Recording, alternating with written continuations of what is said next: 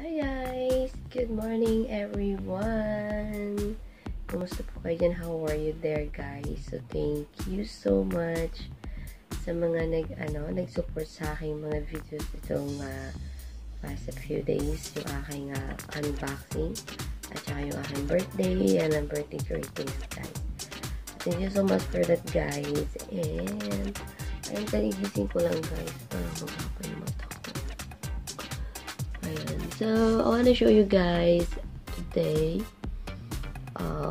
yung result ng ng cream, ng facial foam ko sa mukha, yung aking Pure Beauty na So, ito guys, hindi pa ako nakapag-wash ng mukha ko guys. So, medyo nag-okay naman na din siya.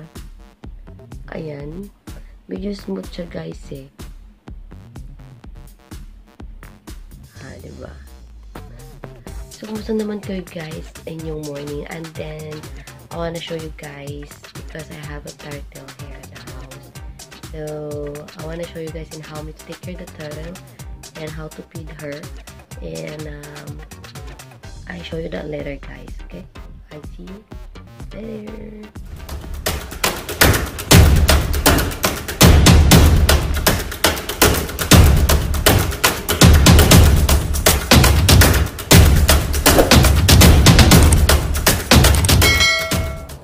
So, ayan guys. So, I'm here now in the toilet now. So, nag-brush na ako ng teeth ko. Hindi ko na pinakita.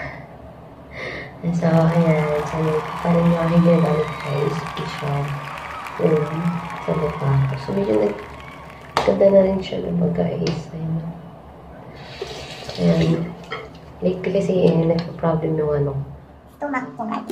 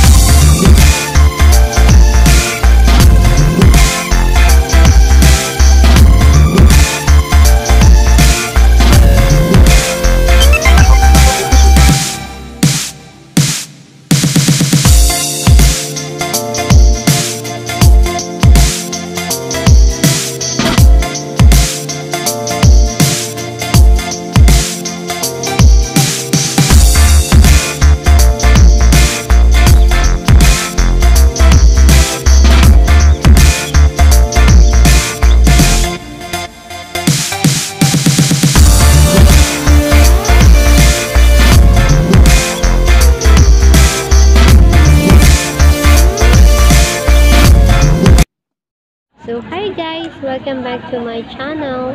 So, I want to show you guys my turtle. This is her house. Yan. So, nandun po siya sa bahay niya. Yung kanyang kahoy-kahoy na house. Yan. At tapos, ayan yung kanyang food. Makain siya ng mga gulay and her temperature. So, you always check the temperature guys of the turtle. And she have there the baked grass on the inside the house and the water there. So the tortoise guys, this turtle is from Africa, and the African spurred tortoise, also called the Sulcata Tortiose, is a species of tortoise inhabiting the southern edge of the Sahara Desert in Africa. This is the third largest species of tortoise in the world, the largest species of the mainland tortoise, and she's only extant species in the genus. Also guys, the scientific name is called Centroceli sulcata, the higher classification star tortoises, family of Destudinidae, kingdom of Animalia. And also guys, lumalaki po yung turtle na almost like 24 to 30 inches. They are very slow growers and won't reach their adult size until 15 to 20 years old. Adult females will typically weigh 70 to 90 pounds and measure 24 to 30 inches. Males will be slightly larger than females. Some of the largest and oldest sulcatas have been reached weight much greater than 100 pounds, guys. And also guys, the turtle, they are living for whole years, like 70 years old. And then raised on a land high fiber diet, captive raised animals in low stress environment have higher life expectancies. Most indications are the Sulcata tortoises can live more than 70 years. So nabubuhay sila in 70 years guys, yung tortoise, and can live more than 70 years guys. So, and they are living to the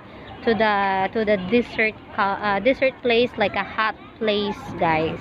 Yeah. And their habit guys, the Sulcata tortoise guys, is lives on hot place in arid environments of the Sahelian type. These areas range from desert ranges to dry savannas.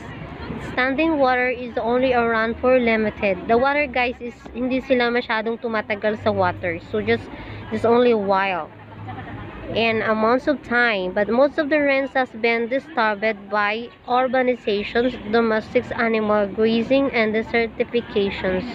And also guys, if you want to buy some Sulcata tortoise turtle, so they sell in SB Vivarium wherever you live in the United States, and whatever the climate, you can buy your very own Sulcata in a pet store for between $50 and $200 each.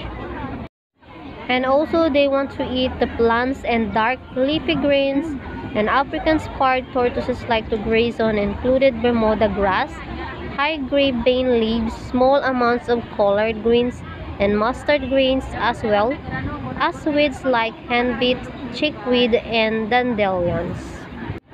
And also guys, in how long does it take for a tortoise to get big? Healthy tortoises will reach 7 inches in 1 year old and gain 5 to 10 pounds each year. They are very slow growers and won't reach their adult size until 15 to 20 years old. Adult females will typically weigh 70 to 90 pounds and measure 24 to 30 inches, guys. And the Sulcata tortoise, guys, they eat the variety of foods such as leeches, earthworms, aquatic insects, mollusks, crabs, shrimps, snails, frogs, and fish. They also eat seeds, fruits, and vegetation. These monovarious turtles eat food that is available to them. Yeah, also my turtles, guys, she like eating some carrots and the lettuce, and sometimes I give her grapes, the strawberry sometimes. Yeah, she like, but she like most the lettuce, guys. Yeah. And also guys, in how you know if the turtle is happy. A happy turtle is one that will go after their meals regularly when it's feeding time. As they start to get to know you and associate you with food, they may even move over to you and beg like a puppy eager for some treats. And also guys, this turtle, kung malaki na siya guys, it depends of the turtle if I can attack you. Kasi minsan may turtle na yung mga wild turtle. Ayan. So maybe they can bite you, but it's not like injuries or something. You know, maybe you threaten them or you hit the turtle, you know, so maybe they grab you or something. And also you can bat the turtle always and every day. You can bat the turtle, just need the tub, you know, the tub, toothbrush, and a jug, or pitcher of lukewarm water. So need the water, the warm water. Preferably they chlorinated beforehand. You should not use any kind of soap or shampoo on your turtle. No any soap or shampooing to use to cleaning the turtle. Just only warm water to clean the turtle if you wanna wash the turtle every day. And fill the tub with water and gently place your turtle in the tub. So you just put on the tub and clean, and you wet them to poo and feed there, and you wait the acid. Yeah, it looks like in my turtle. I take care of the turtle in the house, and every day I take a bath to her and clean. I prepare in a Tupperware box and put some warm water on there and put her, and I'm with them for about, like, depends of her, because you can wait if you say the water have poo and acid, and they're inside, and after that, and then you change the water, warm water again, and you just use the brush to clean it, and the cotton buds to clean the, you know, the mouth of the turtle, because they have some of food there on the outside of the mouth, you know, and you need to clean it with the cotton bud. Yeah, that's it. It's easy to take care of the turtle, you know, guys. So thank you so much. So ayan na guys, yung kanyang food, at nakaligo na rin yung aking turtle. Ayan. So lagi mo guys i-check yung kanyang temperature, kasi pag winter kailangan mga temperature niya is about like 60, 70 or 80 degrees.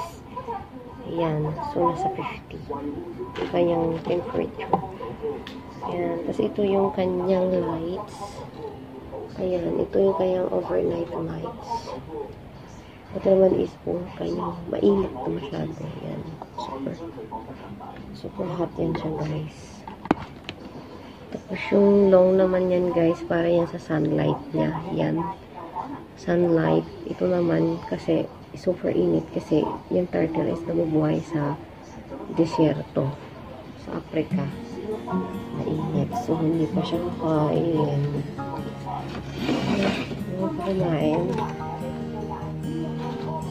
You eat now, turtle. Come here. Come here. You wanna eat now? You wanna eat now? You wanna eat?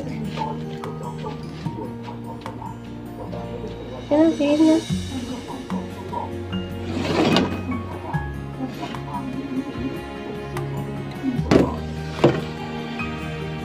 Ayan. Eat ka na. Ayan na. Ay, na-food mo. Ayan na pa guys, kumain guys. Baka alam yung pinipicturan ko siya. Ayaw kumain.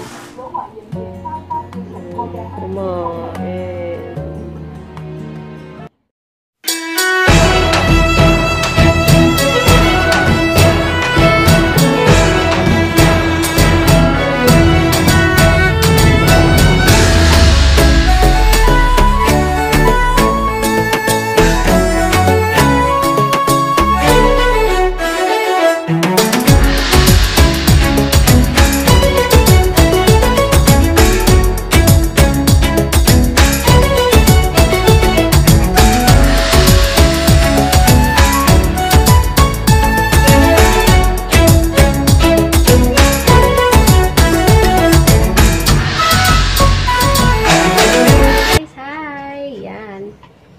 Ayan, natapos ko na yung turtle linisan. So, ganun lang siya guys, linisan yung aking alagang pagong guys.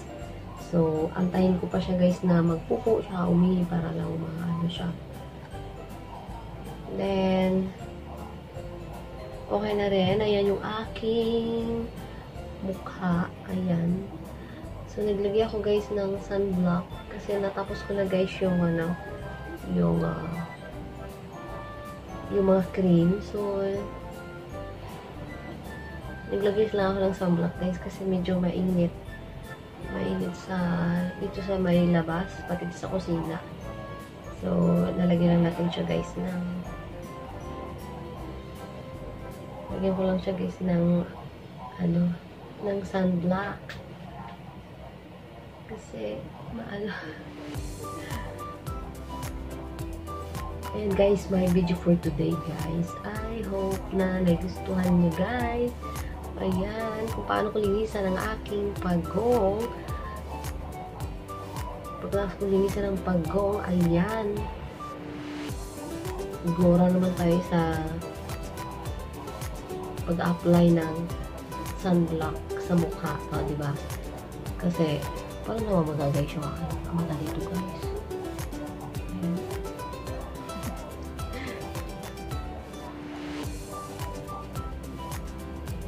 So, ayan, guys. Ayan guys, for today, my vlog. So, I hope you enjoy watching me. I'm cleaning my turtle, and at the same time, nagkikare din ako sa mukha ko.